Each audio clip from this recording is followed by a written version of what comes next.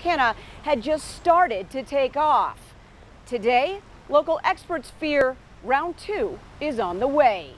Undoubtedly, the hardest part has been making phone calls to family members to tell them that their family members are dying.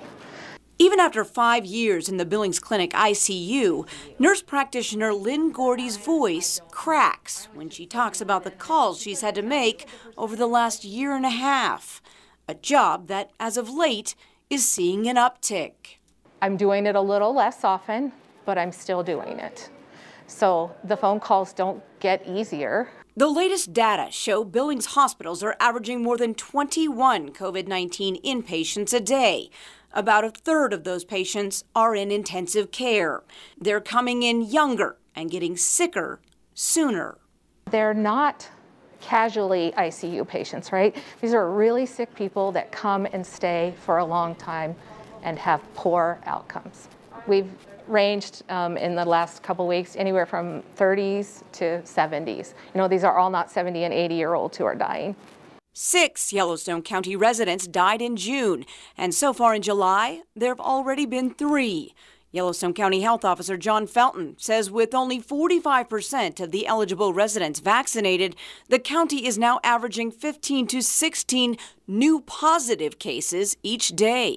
When you think about that, 16 cases a day in a community our size doesn't seem like many, but then you start doing the math.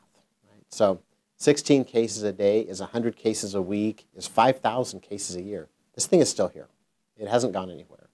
In fact, Felton says the COVID-19 variants are just getting stronger and will continue to mutate as long as residents refuse to vaccinate.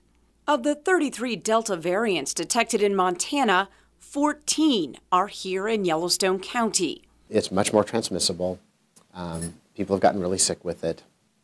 It does appear that for all the variants, the current vaccines do a good job of protecting against severe disease, hospitalization, and death. Not 100%, but better certainly than not getting vaccinated. It's working. I would beg you to get your vaccine. I would encourage people to reach out to someone, maybe your primary care provider, you know, somebody that you trust in healthcare, and get some real knowledge about that vaccine. And if you're on the fence, do it. So then maybe she can eventually stop making those phone calls. In Billings, Janelle Slade, MTN News.